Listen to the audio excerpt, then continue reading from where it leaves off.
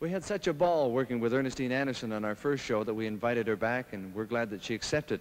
She's going to do a Buffalo Springfield tune called For What It's Worth. It was written about the youth rebellion in Los Angeles, right? Yes, which has now become a nationwide rebellion. Right, right.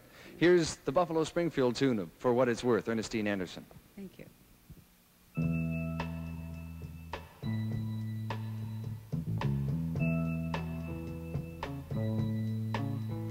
There is something happening here.